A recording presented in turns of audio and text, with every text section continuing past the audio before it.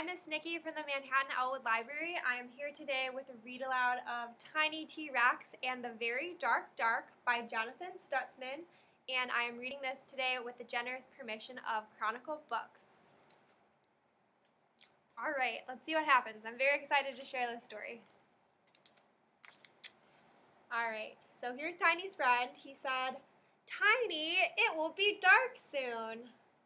And Tiny says, "Yes, Pointy, soon it will be very dark." Tiny T-Rex and the Very Dark Dark.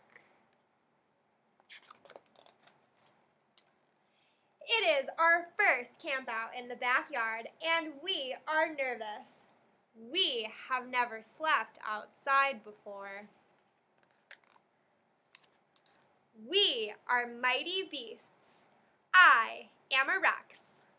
Pointy is a Pointy, and Bob is my special squish. He's his little teddy bear down there. But even mighty beasts get scared if we can't sleep with our nighty lights. When I am inside, the dark doesn't seem so dark. There's his house there.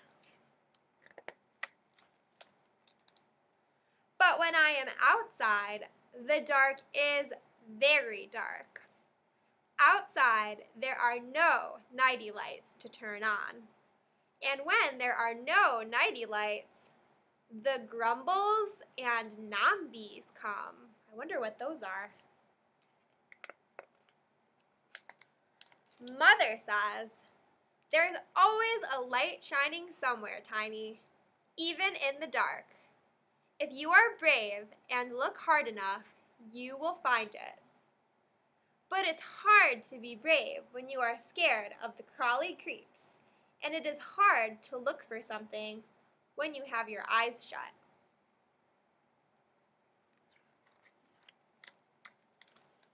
Pointy and I thought up a secret plan to be brave. When the very dark dark comes, we will be ready. First, we will build a hiding fort. All right, so they drew out plans for the fort, so I'll let you take a look at those.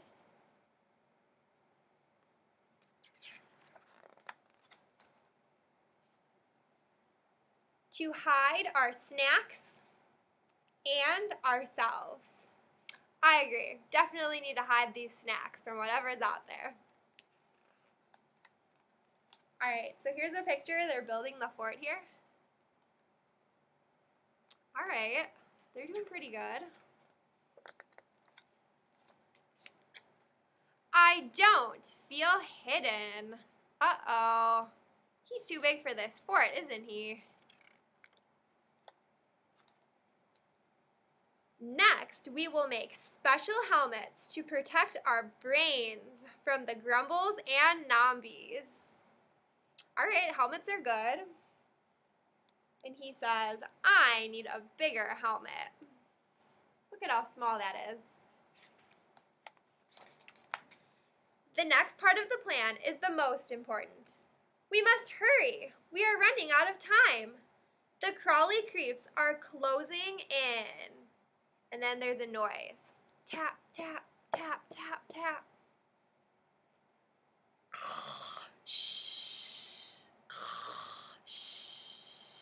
Uh-oh, I hear the grumbles. They are close. Oh, no. What's he hearing? He's hearing his dad snoring, huh?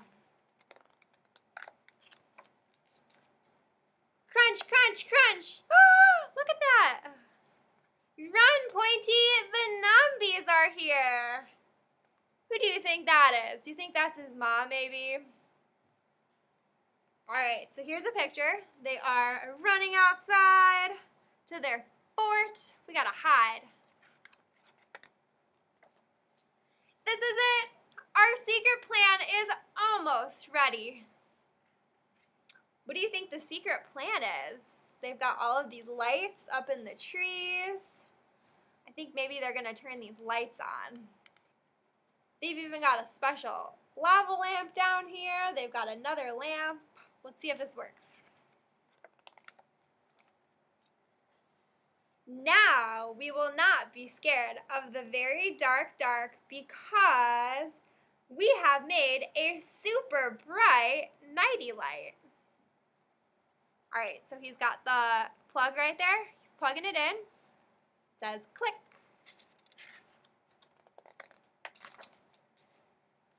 Wow, look at that. That's so nice.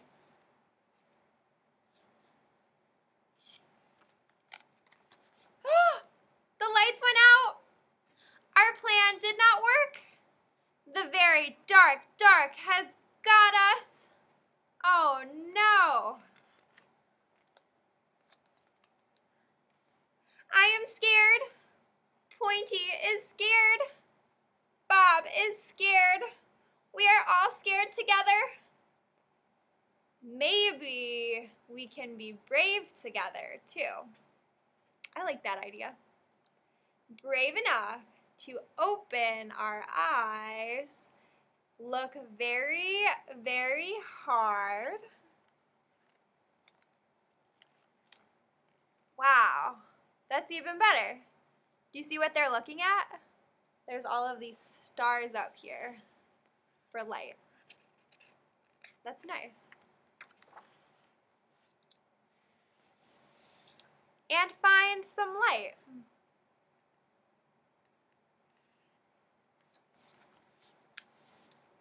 The end.